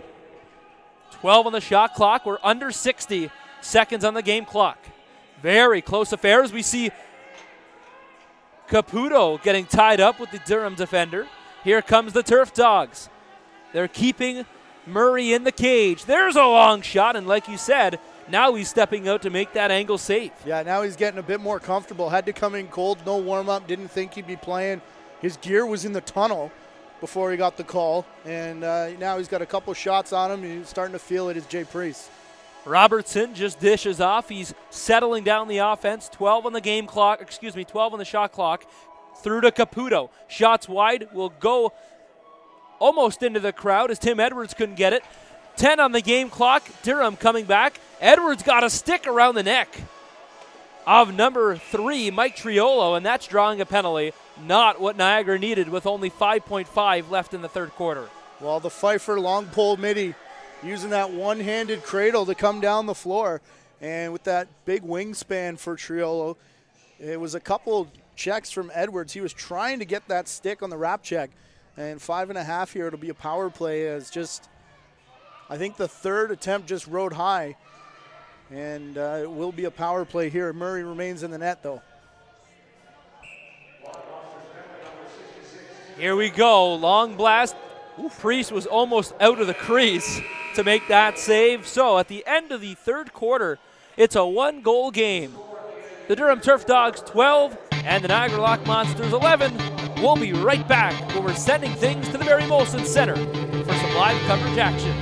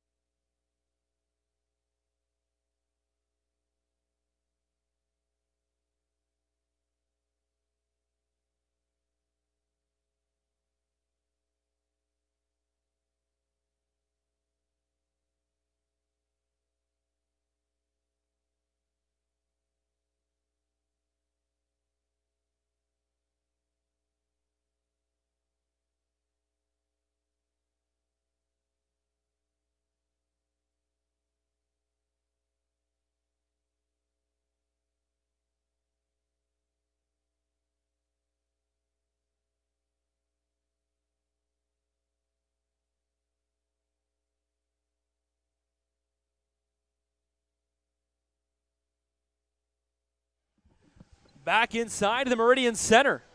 Some live coverage, extra action there on CLax 2 for you at the Barry Molson Center.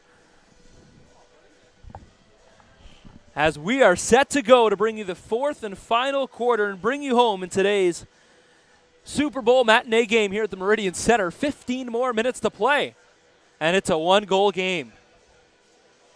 Durham will start this period on the power play as Tim Edwards is in the box on a slashing call. Niagara will run left to right. Durham, they're going right to left. Here comes Muir. Muir got it to Fowler. Back to Brooker Muir. Muir just killing off the 30 seconds in the power play that Durham has. Still a minute and a half in Edwards' minor. And that was a very long time it took to reset. The clock was down to 12 before they finally pumped it back to 30. So now they're killing off quite a bit at time as individual effort will come to an end from Brooker Muir and his former teammate in St. Catharines, Dustin Gatt, had it. And pushing and shoving continues. Gatt getting in there with Mark Farthing. Also in there, Riley Campbell. And I believe Pete Rennie.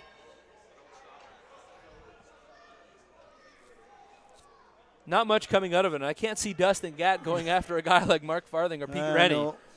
Two bigger guys. Farthing's dropped him before. I don't remember Rennie getting into a dust-up like that, but Gatt can certainly throw. We've seen Farthing do it, but he's not the regular guy. You'd expect more looking down the roster, Cody McMahon or one of the McRory brothers.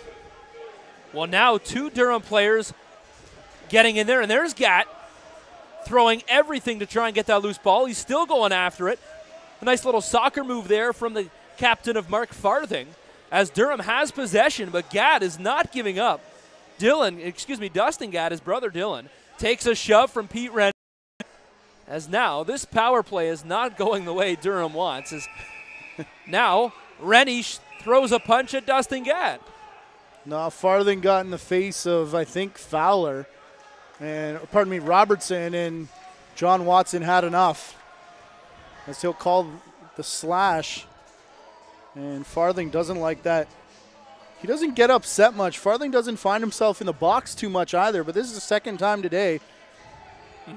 Yep. The only one I can remember him really being that upset was a game he was playing for the Brampton Inferno at the Mattamy Center. It may have been the one where the bench is cleared, and he got a game misconduct for contacting the goalie. That probably shouldn't have been. Well, with possession, it's a 4-on-4 opportunity for Niagara as Robertson got sent to the ground. We'll be playing 5-on-4 lacrosse in favor of the Lock Monsters in 5 seconds. Rennie's got to be careful here, right in front of the door. Finally figures it out with help from the bench. So Edwards is out of the penalty box as they're slow to get the door open. Edwards should have been out 3 or 4 seconds ago, but now he's on the floor. 5-on-4. Niagara has it. Here they come, 3-on-1. With possession, it's Potter across. Edwards almost got that one right out of the penalty box. Great play by McNulty, but then takes his man hard into the boards. I thought there may have been a call, as we've got another big loose ball battle. These are starting to heat up as we get later into this game. Well, an individual effort there by Edwards to come out with that.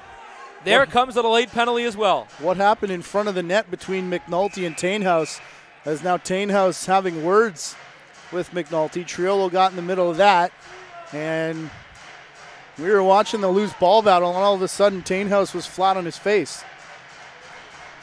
So McNulty goes for an illegal cross-check. 5-on-3 for the Niagara Lock Monsters, and they're down by 1. The fans clapping their hands and stomping their feet here at the Meridian, trying to get back in it. And penalty shot territory now for the Durham Turfdogs, as they got 3 on the floor. 47 seconds. If they take another penalty, it'll be a penalty shot awarded to Niagara. Slade gets it back up top. Quick stick. Down low to the crease.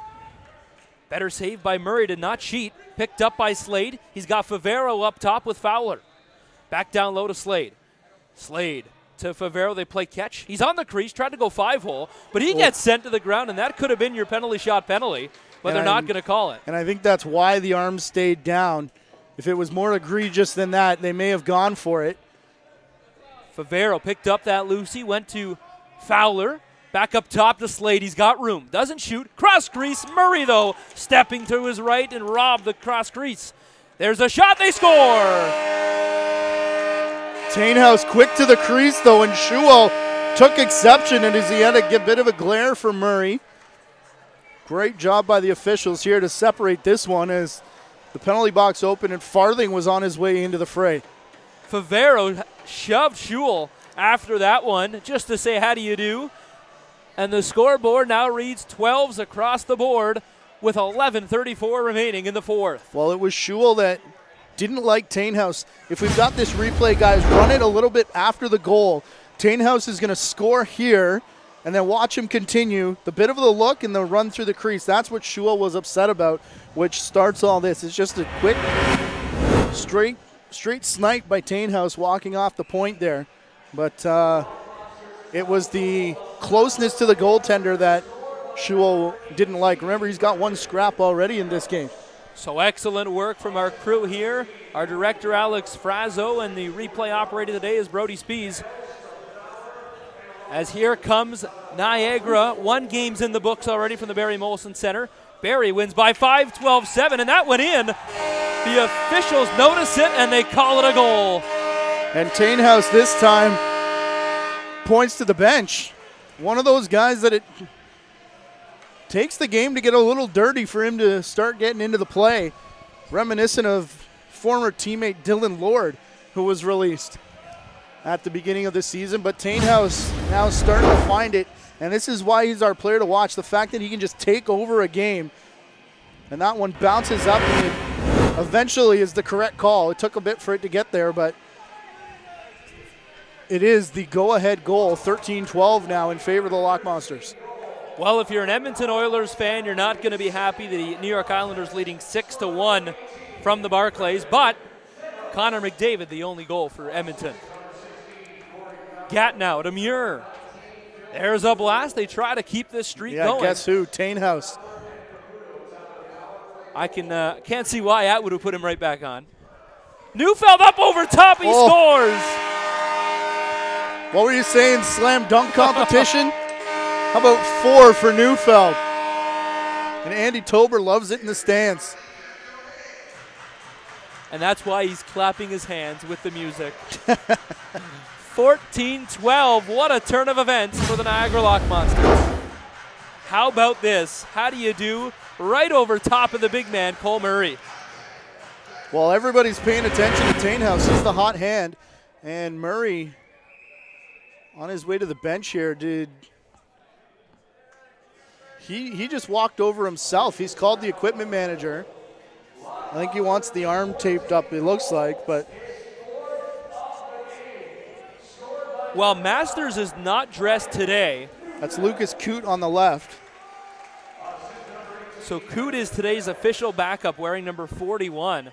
And we've already seen one goaltending change as they get some tape worked on the goaltender, and he's good to go.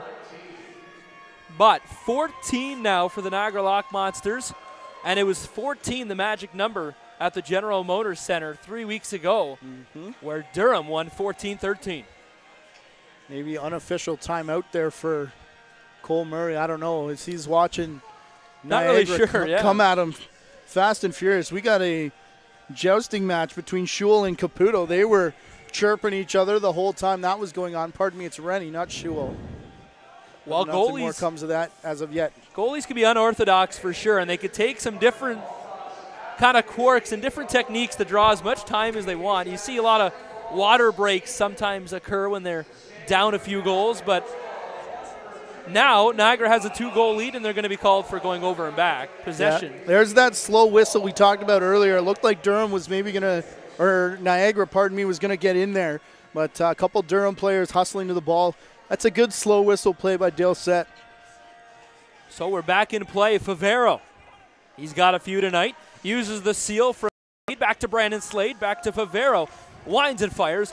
Murray's out of his net to cleanly make that save.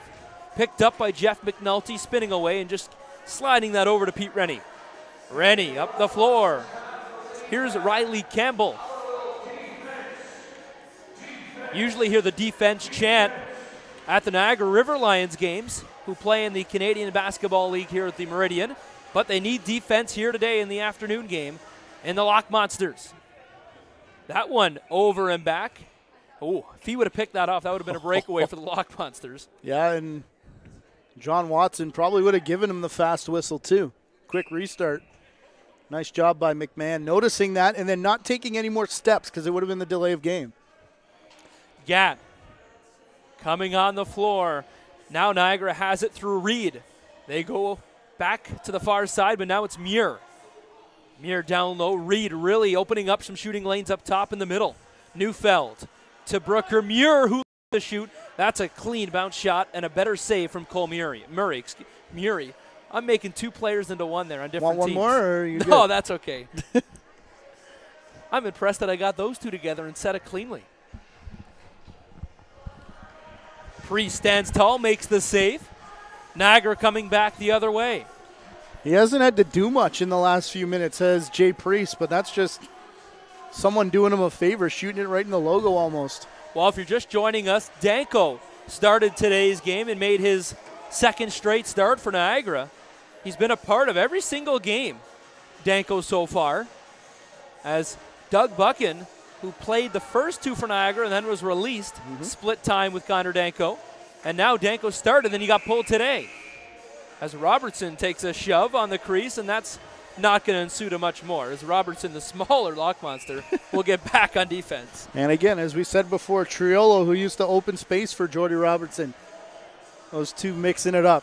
Well, Steve Triolo's in the building, or Priolo, excuse me, the Buffalo Bandit, who had a 12-10 victory last night at the first Niagara, and they call a crease violation as a wrist shot formation. Yeah, you can reach into the crease if you want to drag the ball out, but you can't bat it into the net. Obviously, you don't want sticks swinging in the direction of the goaltender. That's why that one's called back. 18 on the shot clock. We still have 7.5 to go here in the fourth quarter. Lots of time, only a 2-goal game. Slade down low. Favero tried to feed that to Fowler in the middle. Edwards has it. Tim Edwards. Nifty pass to Fowler, who battles for it on the far wall. He's battling Ryan McCrory. He's got it. Fowler just lobs it all the way up, and they're going to slow down. Full 25 on the clock. Favero wants it on the far wall. They're still looking to feed it to him, and they do. He's got lots of time and space. Favero. Cross they go. There's a low bouncer.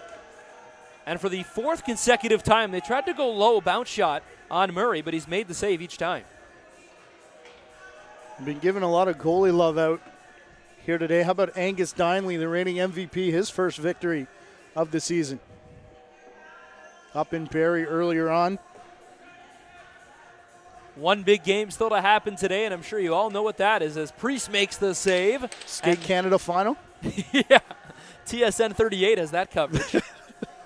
Uzbekistan webcast feed. Nice. As now picked up by Durham. They have it on the low, but Priest, unorthodox. Look at him come right out of the net. Yeah. And that is the Jay Priest I know. There it is. Not pretty, but gets the job done. And how about Connor Danko? He had the full almost headlock on Neufeld, dragging him back so they didn't go too many. Well, here comes Durham one-on-one. Brooker Mears chasing. He's got to get around Reed. Zach Reed. Brothers, of course, with Nate Reed. As we mentioned earlier in the broadcast, he was a coach of the Oakville Buzz, who had a fantastic Junior B season last year. Almost scared Akwesasne in the Eastern Conference Finals. But Akwesasne too strong, went on to win, and they go right over top of Priest. Yeah, well, there's a scouting report for you.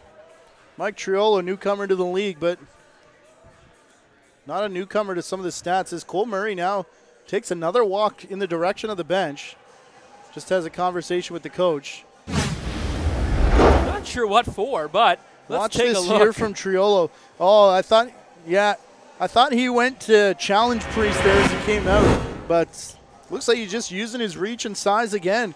Is Triolo getting on top? And whatever Murray said to the bench, Lucas Cute getting the helmet on. So maybe he's not 100% in the net, is Cole Murray. As Lucas Cute looks like he's getting ready to come in here. Well, there's 5.5 remaining, and it's hard enough for a backup goalie to come in. But when you're down by 1, it's even harder. They're going to look to the bench, and we'll see if Lucas Cute makes his way in. He's got his helmet getting prepared. And that makes a bit more sense. Like, if he's not feeling well or something, that makes that wrap timeout a little bit more, makes a little bit more sense. There's a shot off the back wall, and we're going to get a TV timeout. So this is what we're going to need for the goaltenders. We'll figure it all out. We'll take you home. 5 minutes, 9 seconds remaining in the fourth. Stay with us.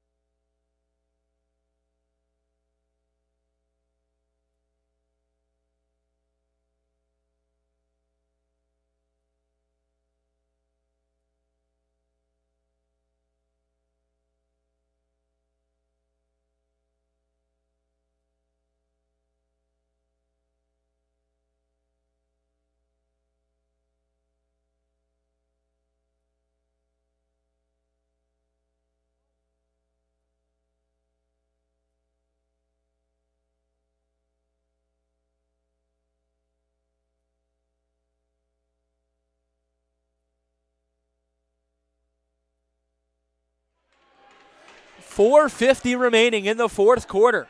Brooker Muir just rolls it to the bench. He has number 16, Corey Fowler. Favero couldn't handle it, and now comes the Durham Turfdogs back the other way, 3-on-3. Favero's the chaser. Triolo just trying to spin away behind the back pass. Couple of bounces, connects to the corner. They're setting up on offense. Update on the net minding situation for Durham. It is still number 44 rather, Cole Murray. Murray showed signs as if he was either sick or injured and needed to go off, and Coot got ready. Well, we've seen that over the years. Jake Henhock in the Creators Cup Championship a couple years ago, and Connor Danko a few years ago back at the Seymour Hanna complex, actually physically ill, had to call timeout during that game. Brooker Muir for the Lock Monsters, who are playing their second season here at the Meridian Center. As that one went off the right shoulder of Murray, and he threw his hands in the air there. As I'm not confused what's going on with Cole Murray right now, but we'll try to figure that out for you. 3:38 to play in the fourth quarter. Spencer Tanguay alongside Matt Carrick and the rest of our broadcast team here on CLax 1. That pass just couldn't connect, and the shot clock will expire. Niagara takes over on possession. Jordan Robertson is there, just trying to battle Thomas Hogarth, and Robertson a little feisty for the size he is. Yeah, he's another one of those spark plug players, and he was that way coming up through the Beaches organization. One of the things that the Rock liked about him and why he's here with the Durham Turfdogs today. Well, Coyle's in after it, as that pass was intended for the crease, but it went to the corner, and now the shot by Potter gets turned aside. I think I said Turfdogs. Obviously, I meant Lock Monsters. I think so. Jordan Robertson. But we will announce today's 3 stars selected by you, the fans, and the fans here at the Meridian Center. You tweeted them in at JVI Video and at CLax Lacrosse League. We thank you for your tweets, and we'll get to those after today's game. We'll finish up with some stats, some highlights, and we'll take you home to get you ready to turn on your barbecues, pizza ovens, whatever you're doing for the big game tonight between the Denver Broncos and the Carolina Panthers, not the Buffalo Bills, unfortunately. Favero the shot. No one knows where it is, but it's actually on the back of Patrick McRory's stick. Well, he's a face-off guy. He's used to that. Wow. A one-handed John Grant Jr. style pass leads for a breakaway for Neufeld. He tried to go back over the top, but it's off the shoulder, and they get a reset. That might have been the most unsuccessful John Grant Jr. style goal pass I've ever seen. I think the 10 count was around 8.5 there, so he was just trying to clear center, and Neufeld just got the foot on it. Favero settling it down. He goes up top, across to the far side for Brooker Muir. He finds it, fires. Oh, they almost had a rebound effort, but he couldn't get a stick on it, was Mitch Dumont. Man, Dumont's getting some chances here today. Well, it looks like Murray's going to remain in the net for the remainder of this game unless overtime is needed. Well, Coots still got the bucket on. He put the do-rag and the bucket on. And, I mean, he stood there with both arms out of the padding and stripped of almost all the gear, opening the door. So Reed, flip pass to Tainhouse, back to Zach Reed. Here comes Niagara now. 1 minute remaining in today's game. They get a shot, no reset, but now they're going to get a reset as there is some confusion on the floor. There's 2. So with 51.9 to go, timeout Durham right here on the JVI Sports Network. We're going to take you home in just a second. Last chance to tweet them in. 3 stars of the game at JVI Video right here at the Meridian Center. Last chance to tweet those in. First, second, and third star. So many great choices to choose from here at the Meridian Center today. But right now, in a 14-13 game, wouldn't it be something? if the score ended 14-13, but for the opposite team. And of course, our play of the game still to come. 14-13, it was the last second goal earlier on. We've seen some tight games lately in CLax, of course. Past 2 Creators Cup championships going to overtime. One of them involving the Niagara Lock Monsters, as it was Kevin Sullivan, the hero on that day, taking the feed from Andrew Potter. 51.9 to go here in the 4th quarter. There's been so many great games. Matt and I have worked together. We've had a press box that almost had to get broken into by the St. Catharines Fire Department. We're not in a press box today, but kind of a riser that some of us have almost fallen off of. Life-threatening situation. It has been bad here at the Meridian Center, but to bring what a great venue. Lacrosse action.